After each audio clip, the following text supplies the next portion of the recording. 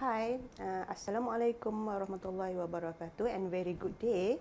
Welcome to Hydrology subject via MOOC UTHM. I'm Sabariah binti Musa from Faculty of Civil Environmental Engineering UTHM. Now we start topic 1 by a basic concept of hydrology. So this topic is designed to assist the students to develop and enhance their ability and knowledge in main hydrological concepts such as hydrological cycle and water balance equation. The learning outcome of this topic is shown in this video. The definition of the hydrology is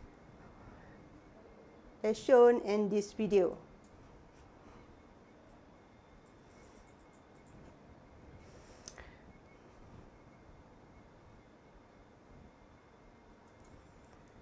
Hydrologic cycle is a continuous process in which water is evaporated from water surfaces and oceans, move inland as much as masses and produce precipitation and repeated.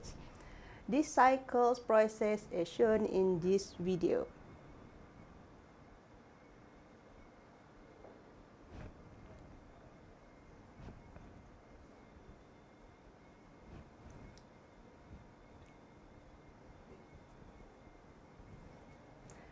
This process occurs continuously and repeated to balance the water distribution in the system.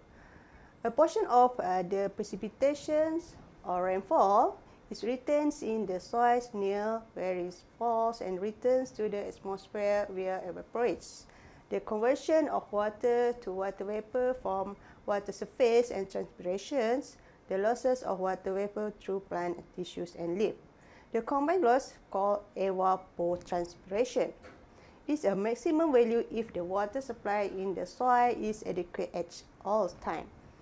Some water enters the soil system as infiltration, which is a function of soil moisture condition and soil types, and may re-enter channels later as interflow or may percolate to recharge the shallow groundwater.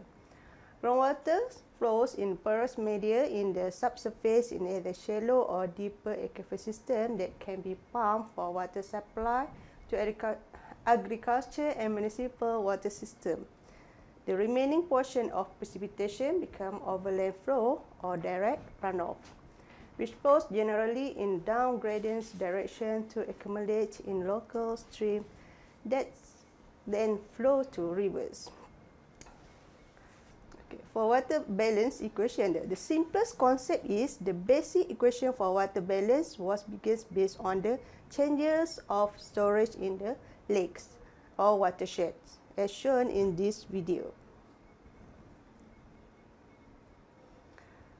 The application of hydrological data on hydrologic variables are fundamental to analysis, forecasting, and modeling. Lastly, thank you for choosing this interactive learning. As a conclusion, we're at the beginning of the hydrology cycle. So, any information, let's join us for the next topics and stay tuned for this subject. Thank you.